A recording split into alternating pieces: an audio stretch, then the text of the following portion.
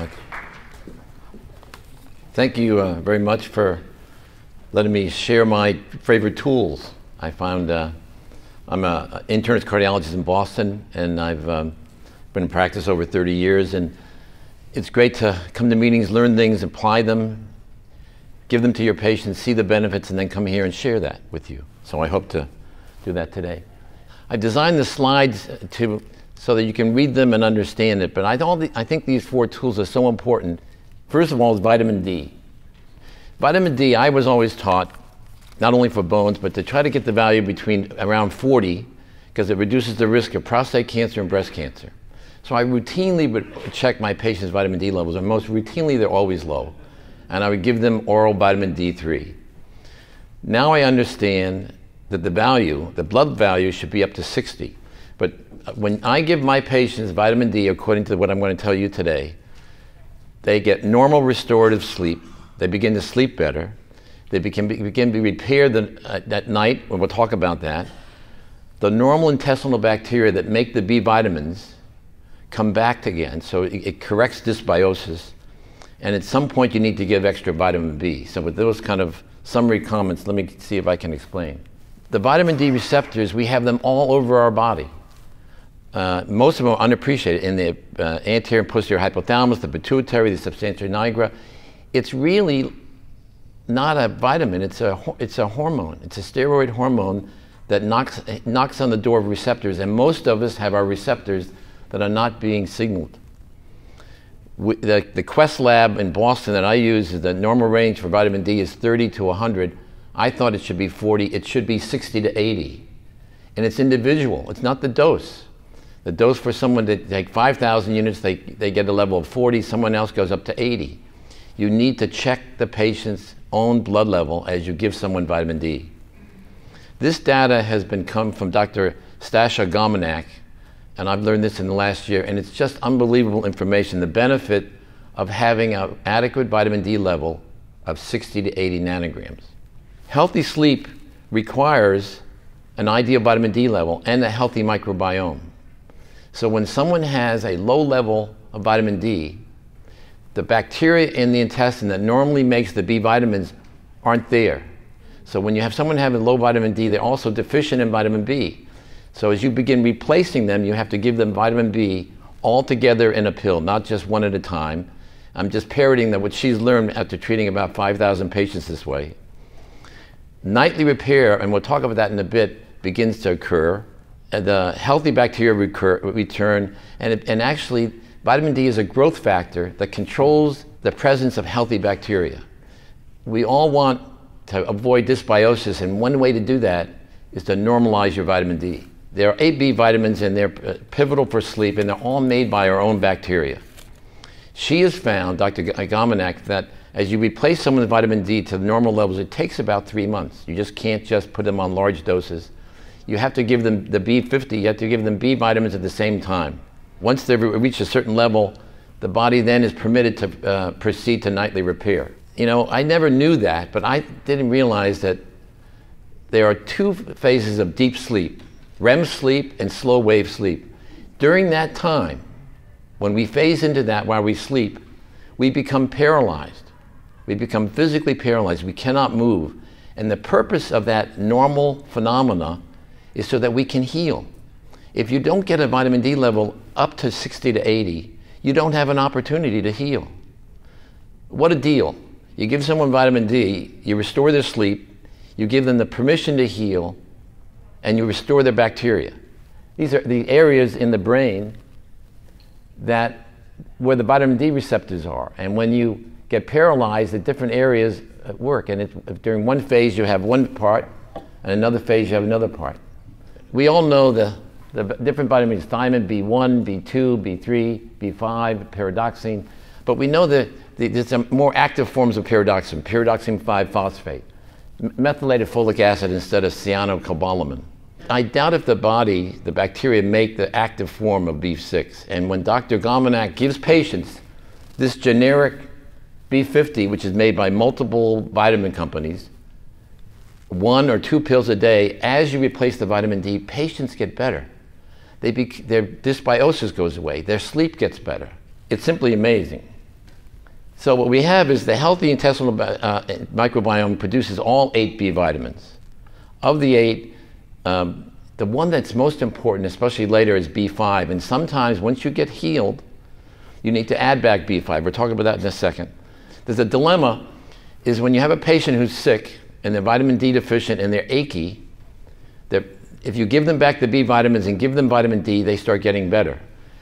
Once you get them back to normal, the level back up, then the bacteria that has not been making B vitamins starts making them, and you have to stop the B. So now you have a person who's got a normal vitamin D, you've stopped the B vitamins that you've been supplementing because now they're making them and they do well. A few months go by and all of a sudden that body has determined now it's time to make the deferred repairs, and they need more B vitamins and they get sick again. They get achy and they have a normal vitamin D level. You have to add back the vitamin D, and then you have to start titrating up B5. So it's complex. You have to watch your patients clinically, but when you do this, they restore their sleep and they start healing themselves. Phase 1, we have a patient who's got vitamin D deficiency. You give them you determine their vitamin D level, and every month you check it as you titrate up the dose, and you give them vitamin B complex. The second phase is when now they're B repleted, you've stopped the vitamin B, they feel good, they're sleeping well. The third phase, and then all of a sudden, they've been doing well, now they're back getting achy again, and that's when they need more Bs to take care of the healing that's being done at night. You have to ask your patients and test your patients, and when you do that, they progressively get better. Now, I've been doing this for about 8 months, and it is amazing to see. I don't know how many patients I see can't get to sleep, or if they get to sleep, they wake up, and it all goes away. If you go to Dr. Gomenek's website, she has all this data that explains this much more eloquently than I did. So I encourage you to go to her website. Now, scars and neurotherapy. I've been in Germany and Switzerland sometimes, and almost all physicians inject scars, and I thought I would just go through this with you. It's really easy, and the patients benefit, and it's a skill that's cheap. So neurotherapy is the injection of local anesthetics such as procaine, not lidocaine, into scars, which we're going to talk about, but there's also trigger points, acupuncture points, tendons, ligament insertions, but we're just going to talk about scars because it's simple. The autonomic nervous system controls so much, we've talked about it so much in this conference. When someone has any type of trauma and damages the autonomic nervous system, cell membranes can't repolarize. And there's an injury, whenever there's an injury and you have a scar, that's what happens. The membranes can't repolarize, and they begin having interference fields that block the effectiveness of the body's communication across the body's network. How does it work? When you inject scars into patients, parts of the body downstream become healed, well away from where the scar is. Someone has low back pain and you inject their appendectomy scar and the back pain goes away. Someone has knee pain and in Switzerland they inject where your tonsils were taken out and the knee pain goes away. So all this distance from away, it's because you're blocking the theories interfering fields, and there are 4 theories, and I put them here, and you can read them at your leisure, but the most common one is the first one, is the accumulation of waste products, but there's a nervous system theory, the fascia is involved, and then the grounds to the matrix theory, the lymphatic theory. So interference fields, these are blockages due to healing that act either independently or part of a constellation of a lot of insults. There's a dysautonomia within the location, and when you inject the procaine into the scar, it somehow reduces that, repolarizes the system, and this is best seen in this. In many patients, this doesn't happen. That stays in maintained depolarization, and you come in with procaine, and you can restore that. And instantly, and then sometimes dramatically, they get better, but many times you need 5 or 6 injections. So routinely in Europe, they inject scars 5 or 6 times. What's the most? We all have one scar, umbilicus. And the next one is our tonsils out. And so it's kind of, and these are important things when you see a patient, to consider it. And here's how we can kind of graphically see how it works. So this is intramuscular, subcutaneous, intradermal, but what we really want is intracutaneous. So the strategies are this. You identify the scar, you prep the scar with alcohol, you outline the scar with a pen, you let it dry, you select the right gauge needle, you put it into the scar, and as you put it through the scar, as you then get to the end of the scar, and as you pull out, you inject the procaine. There's somebody injecting a scar, and sometimes you have to bend it. Over here on the left, you have to bend the needle so it can get into the scar, and over here you inject it through, and then you see it blow up, and that results in some clinical response instantly, or you bring them back every couple of weeks and do this. It's amazing, cheap, easy thing to do. The next one is the mouth. We're all taught to take a history review system and examine the patient from the top down. I never examine the mouth. The mouth is the source of so many illnesses. And I think it's so important, and I've learned that to take a history and to do this. So, is there some source of inflammation in someone who is sick? Taking a dental history, do they have a history of root canals, braces, wisdom teeth, dental surgery, dental infection, trouble swallowing? Are they a mouth breather, a nose breather? Is mercury present? Do they have crowns that have been put over an unhealthy tooth? Do they have pain? Do they have the wrong bite? Do they have TMJ pain? Do they have tooth infections? Do they have a sinus pain? And do they can't sleep? And do they have Tourette syndrome and other movement disorders? You examine them, you look with a light, you look around inside, you look for missing teeth, inflammation, you look at the gums. It takes seconds, and you find so many sources of inflammation that begins to explain why they might be ill. There are 4 possible areas of obstruction. Two in the nose, and 1 behind the tongue, and then 1 in the pharynx. And it's so important for obstructive sleep apnea to determine where your patient, if they have obstruction, is it the nasal area or the pharyngeal area? And we know the symptoms are heavy snoring, they stop breathing, your spouse tells you that you have a problem, high blood pressure, more daytime sleepiness. It's so common. And this is a retruded tongue, it's blocking off the airway. It is very common to have a frenulum that's tight. Here, this is under the tongue. When the tongue is not allowed to go to the top of the mouth, you end up having a narrow, high arch palate. And there's mercury, and there's a high arch palate. And what happens when this happens is the jaw goes posterior when you sleep, and also during the day. That causes stress on the trigeminal nerve and goes into the brainstem. It can cause illnesses, Tourette syndrome, OCD. There's the mercury, there's grinding. And when patients have this posterior jaw deviation that occurs as they grow, their head goes forward. And when they go forward, they start becoming a mouth breather. They start then putting stress on this brainstem right there. So the temporal mandibular joint, when it's being pressed by the jaw that's backward, cause Tourette syndrome. Now, I went to Baltimore to a conference a couple of months ago, and they showed videos of a 10-year-old boy who had Tourette syndrome since the age of 5. And he went to this clinic, and they put a mouthpiece on him, and he instantly recovered, functionally recovered. A 61-year-old man had Tourette syndrome since the age of 16. They put the mouthpiece in to move the jaw forward, took the pressure off the brainstem, and the illness stopped. It's absolutely unbelievable. It's hidden from view unless you look for it.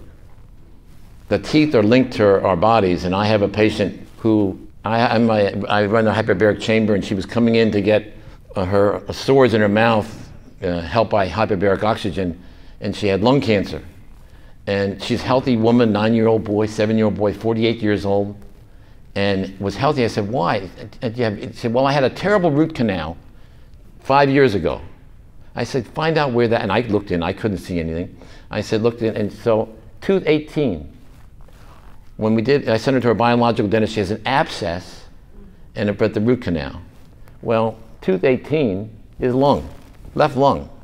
Now, does that mean that chronic inflammation, it's certainly been chronic, and that lung contributed to her lung cancer? I don't know, but that should be taken out. That should be taken out. And we need to look and fix and prevent. Good, I have plenty of time to talk about what's changed my life and my practice. The Electro Equiscope. I've been using this piece of equipment for the past 3.5 years. As an internist cardiologist, a patient would come in my office and they would have a sore shoulder. a bad knee, a trigger finger, a bad back, and I would give them some safe analgesic, an anti-inflammatory like turmeric or boswellia. I would try to avoid the NSAIDs, and I would send them to a neurologist, a back surgeon, orthopedic doctor. Now I don't send almost anybody. I send them to them, but now I can help them so much. And my staff, I have a trained nurse who does this. So this is the machine, Electro Equiscope. Every living creature is electrical in nature. Just like Dr. Tennant said, the key thing is to put voltage into the body to increase ATP. Unhealthy cells don't have the same resonating frequency, restoring electrical homeostasis. If a low energy cell is able to be charged up to normal, the cell can begin to heal. It's so true. It is so true. An imbalanced autonomic nervous system is a feature of many, many chronic illnesses. This device instantly corrects it. You know, when you see a patient who has chronic inflammation and it just sits there, and you put the probes across the joint, you can see it begin to swelling to go down right away before they leave the office. 60% the pain is improved because what we've instantly done is begin to allow the body to heal from the inside out. The brain recognizes this signal. It's a microvoltage. Apoptosis is a healthy process. The cell begins to say, I'm dying, and it coalesces. When it's necrotic and it ruptures, your immune system sees it and begins causing autoimmune disease. So you want to have cells die healthy, but you also want to be able to keep the cells from becoming necrotic and exploding. And restoring energy to the cells accomplishes that purpose. So we have an EEG, we have EMG, EKG. We shock people to bring them back. We should be treated electrically. And we should use a machine that has this capability to do that. Historically, I'm going to swing through this. In the Baghdad batteries, they made an electrical device. People used to step on fish that put electrical impulses to help them heal in the early days. These are the articles that document the efficacy of this product. A TENS unit tricks the body into not knowing the pain is going to the brain. It doesn't cause healing. That's macro voltage. This is C fiber, goes up to the brain, and if you put a signal here and make it a beta fiber, they don't feel the pain as much. It doesn't correct the problem. It helps reduce the pain. This is the study, chronic back pain in 1983, performed by the person who invented this machine. And they treated 40 patients with chronic back pain. They treated them with microcurrent stimulation, placebo versus the simulation. And the patients, 37% of patients got the pain relieved, the others didn't, and later they were much improved. I see this every day. I treat the lower back, and the pain markedly improves. And 3 treatments moves them along the path of health. The conclusion was that what now we know, it enhances membrane potential, it enhances ATP production, it reduces inflammation. They got the Nobel Prize for realizing that voltage-sensitive ion channels exist, and our own bodies use the same frequency to open these. There's these voltage ion channels, and when there's a normal gradient across that channel, good stuff goes in and bad stuff comes out. When they're blocked, the patient has pain. And so when we actually put the signal back to the body, these voltage channels open up and become healing and begin dumping their toxins and receiving the vital healthy products they have not been able to get in. In summary, it searches and discovers abnormalities in the body's electrical system. The patient guides you. When a person comes in, they have pain, you find out where the pain is and see if the body can hold charge. You put the probes on the body and it can hold charge. So you dial it up until they hold charge, and you then go through different frequencies, and at each frequency they hold charge, and when you stop, for that period of time, those cells have opened. And it's almost like an entrainment. As you give patients repeated doses of the voltages that are designed by the protocols, the cell begins to recover. It infuses charge to the channels, it allows waste removals to leave. The body normally has an impedance that stops the body from opening up these channels. When you use this piece of equipment, it rapidly changes and allows the system to rebalance. So it's a new tool. It's a tool when acute injury occurs and affects different sites within the body. The current medical approach is we isolate it, we put ice on it, we give them anti-inflammatories, and we send them home.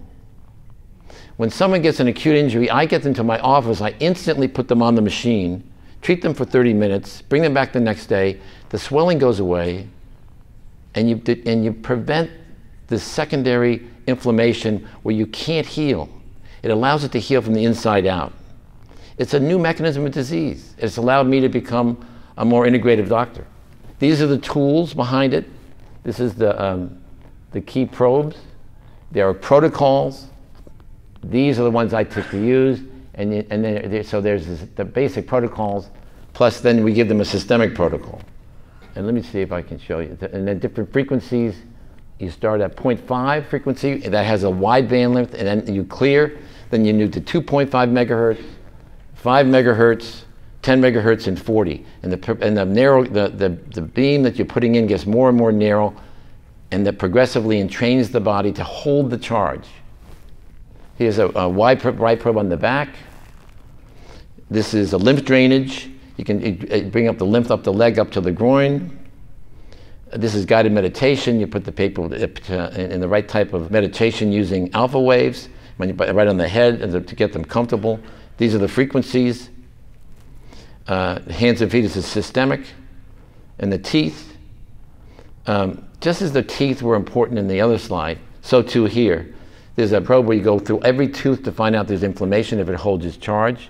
When I took training in California, there was a person in my group, a woman, and we did this probe on her 14th tooth, severe pain. And she said, I had just had breast surgery. I mean, the connection between the tooth and the organs are amazing. Again, that's why thinking about it, looking at these things, it really kind of opens your mind. And it was a left breast and the left side, sort of like my lady with the left lung. All right, then in addition to that, we have reflexology. So if someone has a sinus problem, if you stimulate the sinus, it helps. So that the technology can be not only used in the local areas, but in the teeth, for reflexology, for the palms, in the ears. If you want to treat the knee, you put a thing into the ear where the knee is. So the body is, you can do this integrative treatment by using various methods to treat the same different organs with different techniques at the feet, the ear, or locally. One of my patients is an artist, and this is kind of what happens in the office. Someone comes in with shoulder pain, and I give them a 30 treatment, and they walk out. They have pain here in the back, they get better. The foot plantar fasciitis, carpal tunnel syndrome, trigger fingers. I have trigger fingers. I put it over the area and it melts away, and the trigger finger goes away. This is knees. This is a fellow who came with rheumatoid arthritis, and he had bunion surgery at age 16 and developed acute rheumatoid arthritis. When I saw him years later, he had no flexion of his toe. I looked, the toe wasn't even flexing. And when I started treating him, it came back to normal, and he started walking better. And I said the body kept it dampened that whole time, and it freed it up. It's amazing. Okay, this is a case study. Say, well, is it just older people? I had an 18-year-old basketball star in Boston, and her mother was my IV infusionist, and she was in the semifinals for the state, and she came down and sprained her ankle on a Tuesday afternoon. She came from there to my office, and her ankle was severely swollen. She could barely walk. We gave her a treatment Tuesday, Wednesday, Thursday, Friday, Saturday, and she went and all the swelling got better. She was still absolutely not perfect, but all the swelling, the pain went away. She went and played in the finals, and they won the championship. But why does the body, without this treatment, she would have been in bed, been off her feet for 10 days, 2 weeks, and this thing instantly recovered. I've learned that the sooner you get the microvoltage into the organ, the patients instantly recover. I mean, instantly improve. It's just amazing. I had a patient who, a 54-year-old fellow who was playing basketball, and it was a Friday night, Friday afternoon. He came in my office, terribly swollen knee. He came down. I treated him Friday, Saturday, and Sunday. He got an MRI on Monday and saw the orthopedic doctor. He had a torn cartilage and a torn ligament, and there was no swelling. Eventually, he never had surgery. So the faster you can interfere with the body's inappropriate response to acute injury by using microvoltage therapy has great advantages. But to summarize, the key tools that I tried to tell you is vitamin D, it's important. If you get your level up and you give B vitamins going up, watch them and maybe add in more B vitamins, you can help so many things, and you can allow their body to begin to heal themselves at night, nightly repair. Scars, find a scar, use Procaine, inject in the scar, and neutralize the interfering fields. And you should do 5 or 6. And when you find one that has a dramatic change, you'll be impressed. But certainly long term, you get the same benefit. The mouth, examine the mouth. Look at the mouth, think of the mouth. TMJ, Tourette syndrome, movement disorders. Their head's forward. They're a mouth breather instead of a nose breather. They have mercury. They have teeth that have root canals that are sick and inflamed. You need to discover this. So I work with a biological dentist, and I recommend, try to do just that. The Electro Equiscope, it's a unique machine that non-invasive allows me to take care of any inflammation and improve the patient and bring them back on a regular basis. And I tried to put different references and articles that kind of support, so you can learn this in a more informative way. In summary, I think I've tried to give you 4 tools: vitamin D, the scars, the mouth, and also the use of this piece of equipment that allows you to stop inflammation and restore function to the body.